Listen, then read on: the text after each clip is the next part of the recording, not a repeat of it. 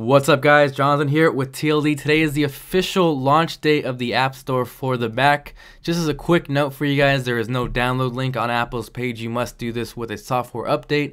If you know how to do that, you go up to the top corner with your little Apple logo, click software update, let your Mac do its thing.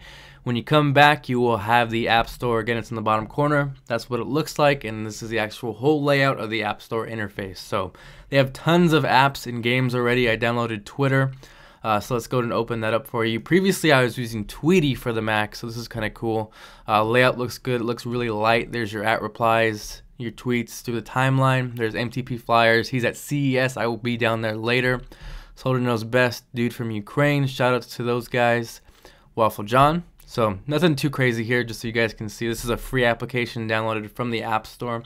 It's kind of nice having everything all in one. We'll go ahead and close that for now. We got the little bird up in the top corner.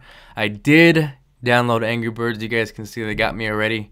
So this is cool. This is a 27-inch iMac, so you guys can see it looks pretty damn good. I don't know what the exact resolution on the game is, but it looks pretty good. It's not like stretched or anything. And now I'm not going to do any work because I got Angry Birds on my iMac.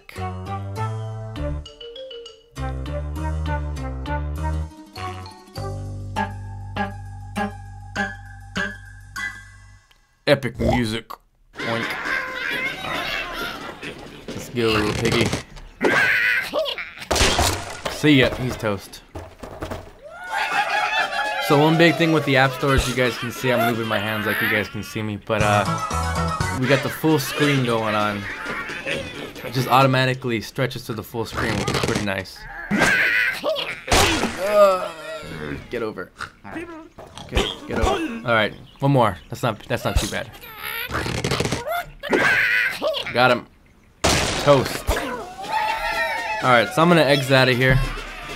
I'm not gonna finish this video if I don't get out of here. I'll be here for a few minutes. Quit, yes. So everything you guys see it runs smooth. We got reflow for music. It looks cool. Let's see what that is. Alright, so this is kind of a Guitar Pro type thing. I don't know how it is compared to Guitar Pro. $10. It's pretty competitive compared to Guitar Pro price though, for those of you guys that know. So we got Alfred, Chopper 2, MyNode, What's Hot. We got lots of categories. Doesn't look like the top charts or anything have been. Oh, there we go. So you click over it, it lights up.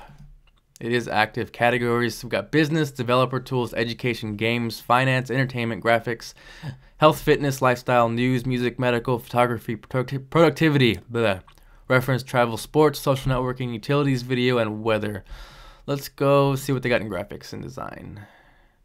Sketch Me, Slice, they got lots of stuff. So I'm sure I'm going to be downloading lots of these apps. Health, fitness, that's cool. I mean, this is pretty exciting for the Apple, a step forward in Apple. So I'm impressed so far. So I'm gonna cut it short here. Got to get packed for CES. Excuse my voice, just got over a sinus infection, so probably sounds like my voice is still gone. But I just want to give you guys a first look at this, show you guys what it's about, show you guys how smooth it ran and how Angry Birds looks. So I will see you guys later in the day. Thanks for watching, and as always, feel free to subscribe.